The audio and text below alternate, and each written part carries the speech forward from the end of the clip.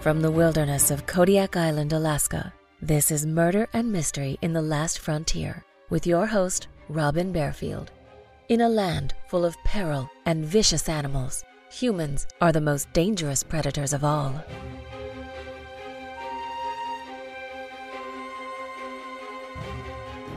When someone brutally murdered the postmistress of Ruby, Alaska, a small village on the Yukon River, the Alaska State Troopers believed they had a locked room mystery on their hands. They suspected one of the villagers of killing Agnes Wright. After all, there are only two ways into and out of Ruby, either by boat on the Yukon River or by air travel on a small bush plane. Neither method of transportation is inconspicuous to or from a village where everyone knows everyone else, and a stranger's presence warrants stares and whispers. Since the troopers heard no credible accounts of a stranger in town on the day of the murder, they began with the premise that one of the villagers committed the crime. But who in this small village hated Agnes Wright enough to beat her savagely and then shoot her?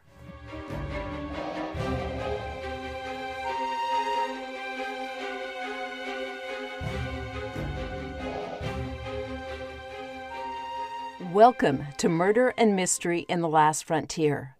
I'm your host, Robin Bearfield, and I'm broadcasting from the heart of the Kodiak National Wildlife Refuge on Kodiak Island in Alaska. I am thrilled to announce the release of my new book, Kodiak Island Wildlife. This nonfiction wildlife book is filled with beautiful photos taken by my husband, Mike Muncy. The book describes the biology and behavior of the marine and land mammals on and around Kodiak Island. There's also a section on eagles and a few other birds common to the island. If you would like to learn more about my wildlife book, please watch the trailer. There's a link to the trailer in the show notes and on my Facebook page. I also write wilderness mystery novels set on Kodiak Island, and you can learn more about my novels in my show notes. My books are for sale on Amazon, Barnes & Noble, and other online booksellers. Now, back to the mysterious murder in tiny Ruby, Alaska.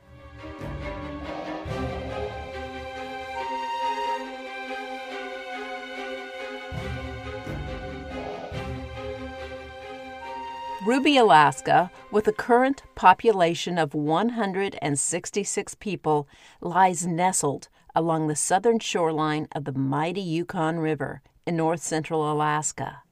The Yukon River ranks as one of the major rivers in North America and stretches 1,980 miles, or 3,190 kilometers, from British Columbia to the Bering Sea. When the river is open, it is a major transportation route, but ice blocks its flow for half the year. The residents of Ruby, Alaska endure an extreme environment and long periods of virtual isolation. For a few weeks in the summer, the temperature soars to 70 degrees Fahrenheit, or 21 degrees Celsius. But in the winter, the mercury drops to an average temperature of minus 10 degrees Fahrenheit or minus 23 degrees Celsius, and at times it hits below minus 38 degrees Fahrenheit or minus 37 degrees Celsius. There are no roads into Ruby, and when the ice fills the river, boat travel also is impossible. The flight in the small bush plane to Fairbanks, the nearest city, takes 1.5 hours and is only possible when the weather conditions permit. In 1996, the ice broke up and flowed out of the Yukon River on May 7th. Not only can breakup be timed to a specific day, but it can be timed to a specific minute and second, and the citizens of Alaska bet on when breakup will occur on the various major rivers in the state.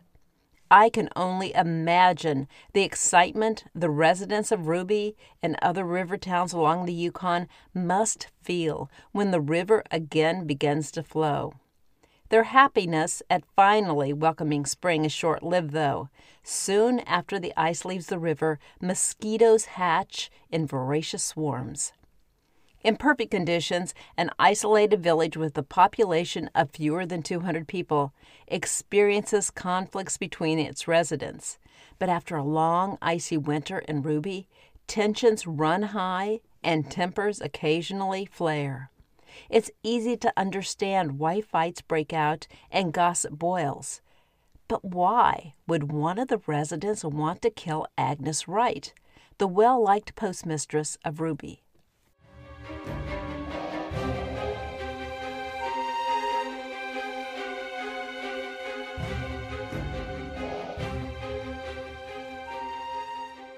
On June 20th, 1996, around 6:30 p.m., 15-year-old Jeansie Esmelka walked to the post office in Ruby to check on her mother, Agnes Wright, 32. Agnes, the postmistress, usually locked the post office door by 5:30 and drove home to her family. When Agnes still wasn't home an hour after closing time, Jeansie went to the post office to see what was keeping her. When she arrived, Jeansie found the post office door unlocked, and when she opened the door, she saw the horrible sight of her mother's lifeless body sprawled on the floor. Agnes had been beaten, cut, and shot. Jeansie summoned help, but life-saving efforts proved unsuccessful. The village public safety officer contacted the troopers who arrived in Ruby later that evening.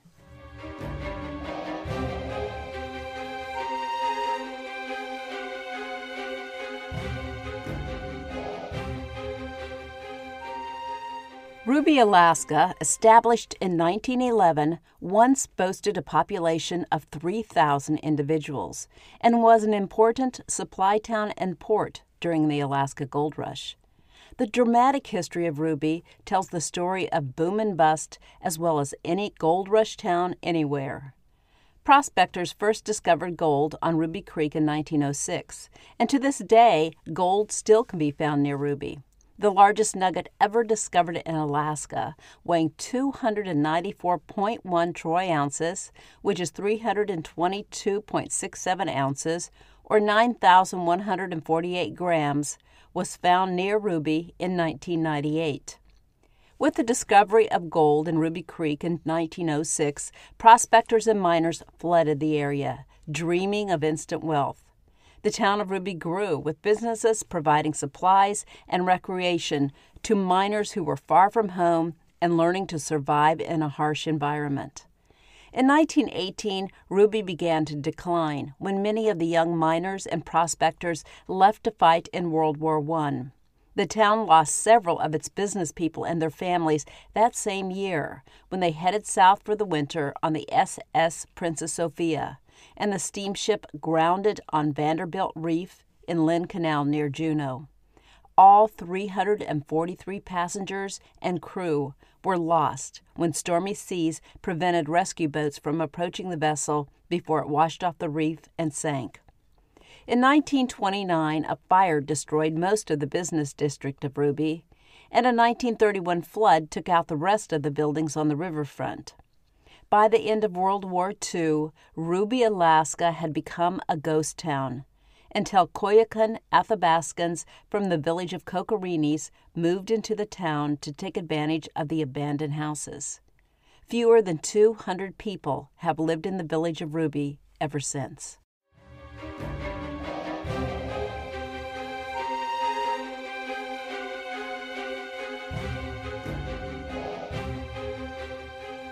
Trooper Sergeant Jim McCann, a well-known investigator to those of you who have been listening to my podcast for a while, headed up a team of troopers and U.S. postal inspectors in the investigation into the murder of Agnes Wright.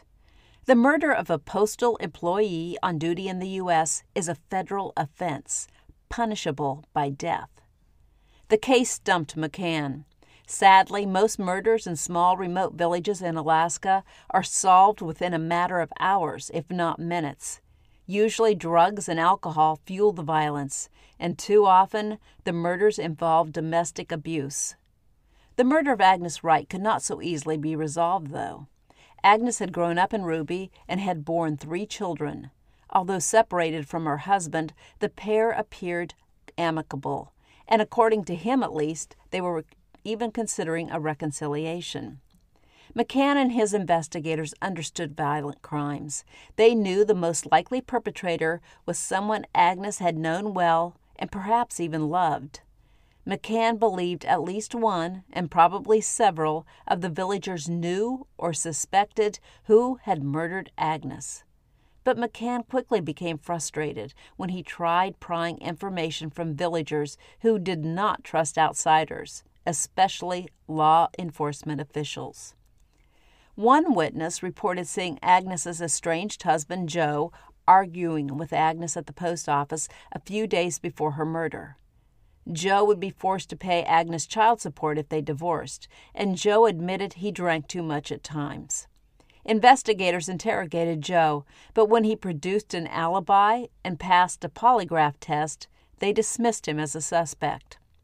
Some of the village children told investigators they saw a stranger in town for 2 days before Agnes's murder. They described the man as white and approximately 5'8" tall, weighing 160 pounds, with long blonde hair tied into a ponytail. They said he carried a brown accordion folder. The children said that when they asked him what his name was, he said Elvis. Police could find little evidence to support this lead and soon dismissed it. At first, villagers did not believe one of their own had murdered Agnes. No one could think of anyone in the village who had ever displayed such violence. Some of the residents told McCann that the murderer must have come from outside the village, and they suggested Abram Walter, a 23-year-old trapper who lived with his parents and brothers in a remote cabin near McGrath, 70 miles or 113 kilometers from Ruby. Walter had been arrested a few months earlier for burglary, but not long before he was scheduled to appear in court in Bethel, his overturned canoe was found on the river near his home. The canoe was discovered on June 5th, and the troopers searched the river for 2 days, but found no trace of him. Troopers determined Walter had drowned, and they knew his remains might never be found.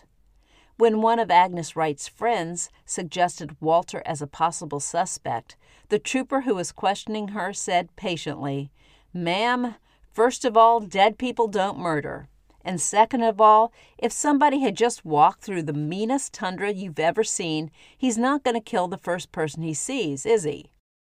Troopers searched the river and the area around Ruby, but when they found no evidence or possible suspects, they discounted the stranger theory. Not only did it seem impossible that a stranger could enter Ruby, kill the postmistress, and then disappear again without anyone seeing him or his boat, but why would a stranger kill Agnes Wright? An audit of the post office revealed only money orders and a money order imprinter were missing from the building. But why would someone steal a bunch of traceable money orders? And why would a robber beat Agnes before shooting her?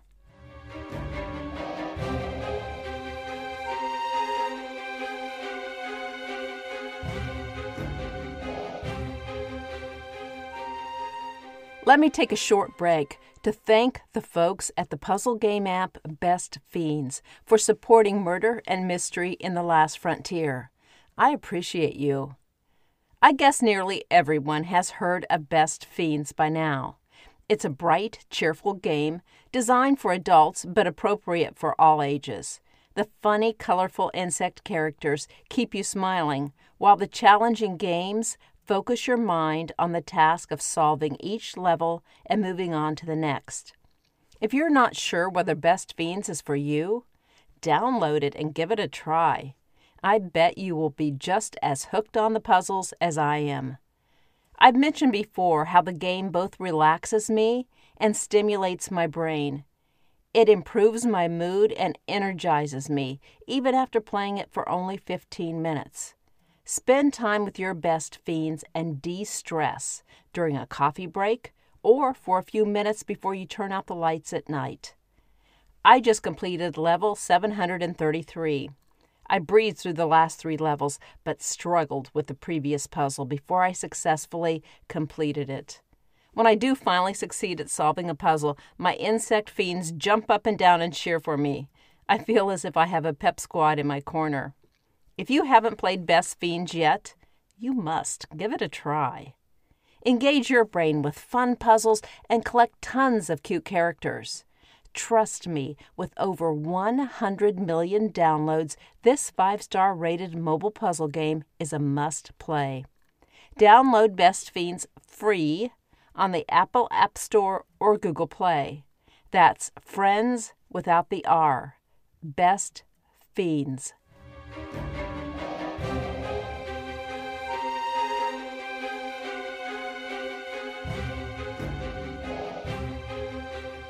Soon the villagers of Ruby realized that investigators believed one of their own murdered Agnes.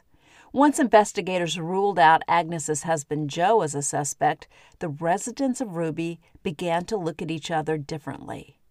Rumors floated, doors were locked, and mothers kept their children inside. Agnes had been a member of the Ruby City Council, and some questioned if her death was linked to rumors of corruption on the council. Others whispered about drug traffickers in town and wondered if she'd caught someone shipping drugs through the postal service. McCann also believed drugs were a possible motive and thought it possible that Agnes was killed because in her position as the postmistress, she became alerted to illegal drug shipments through the U.S. mail. One of Agnes's friends said not long before her death, Wright had been worried about something going on in the village, and she was too afraid even to mention it to anyone else. Villagers kept shotguns beside their doors and began to wonder who among them had murdered Agnes Wright. It's difficult to imagine a less likely murder victim than Agnes. Neighborhood kids gathered at her house and watched her satellite television. Agnes planned community picnics and games for children. Her friends described her as cheerful with a playful spirit, and she never hesitated to volunteer for community projects. Investigators shook their heads. The murder didn't make sense. After a week and a half of questioning the villagers, McCann and his team of troopers and U.S. postal inspectors needed a break. McCann said he had grown exhausted from repeatedly asking the same people the same questions. He wanted to get out of the village for a while, and he felt the villagers deserved a break from him and his team. He remained convinced the murderer was still in the village, and he believed the villagers knew more than they were telling him. He wanted to give everyone time to think. He planned to fly back to Ruby in a week or two and begin another round of questioning.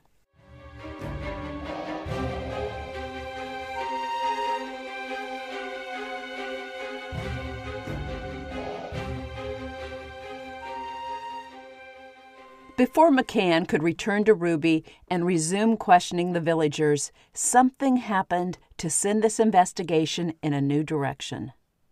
On July 16th, the post office in the small village of Esther, near Fairbanks, was robbed by a man with a gun. The man demanded blank money order slips and then walked out the door. A money order imprinter had been stolen from the same post office a few days earlier. The village of Esther is near Fairbanks, 221 miles or 355 kilometers from Ruby. But troopers knew the man who stole the money orders from the post office in Esther must be the same man who had taken money orders and an imprinter from the post office in Ruby, killing Agnes Wright in the process. The crimes were too similar and strange to have been committed by two different individuals. Police discovered a set of keys marked Le Mans on the ground outside the post office in Esther, and they assumed the thief dropped them in his haste to get away after the robbery. The keys matched a vehicle recently stolen in a burglary in Nenana, and troopers put out a radio call to be on the lookout for the vehicle. Within hours, a trooper located the stolen Le Mans and took the driver into custody. The man told the trooper his name was Abram Paul Walter. He was the 23-year-old trapper the troopers believed had drowned when his overturned canoe was found on the river. Walter confessed to staging his death in a canoe accident. He said he then walked several days over the rugged tundra. The night before he killed Agnes Wright, Walter camped outside of Ruby and worried about his girlfriend and her finances. He decided he'd send her a money order the next day, but since he didn't have any money to send her, he embarked upon the crazy plan of stealing money orders and a money order imprinter from the Ruby post office. He did not know money orders could be traced. He told investigators he shot Agnes Wright when she tried to wrest the gun from his grip. While relieved to have Agnes Wright's murderer behind bars, Trooper McCann and his team were surprised to learn the identity of the killer. They believed Abram Walter had drowned in a canoeing accident 70 miles from the village of Ruby and 2 weeks before Agnes's murder.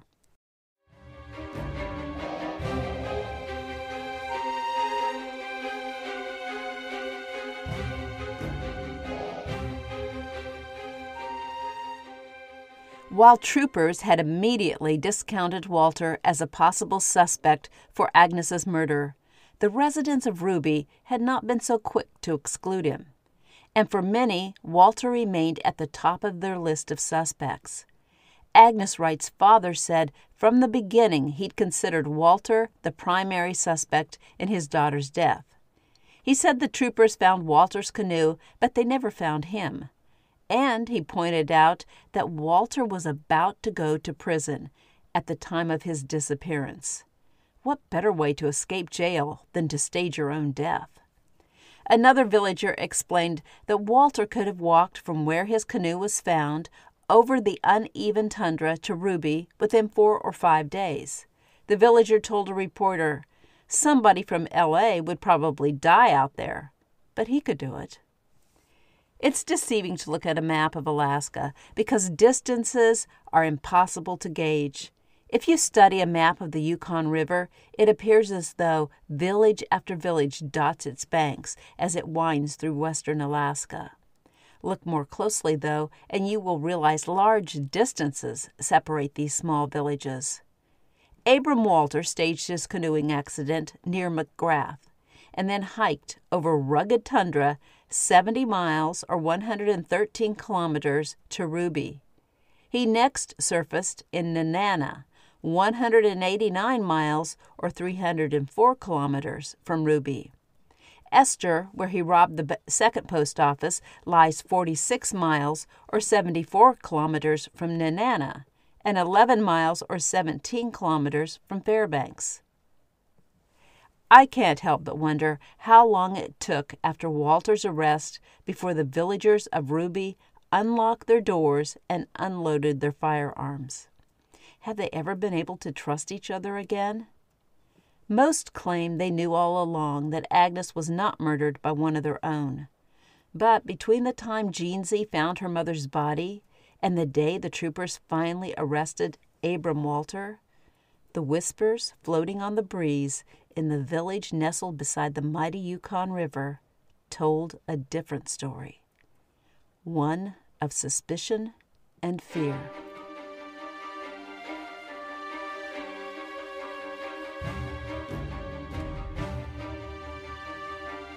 Thank you for listening, and I hope you enjoyed this episode. Thank you to my patrons for your support. Check out the show notes for more information on how you can support this podcast and unlock extra episodes by joining the Last Frontier Club. You can also search for this podcast on Patreon to learn more about the Last Frontier Club. I'll see you soon for the next episode of Murder and Mystery in the Last Frontier.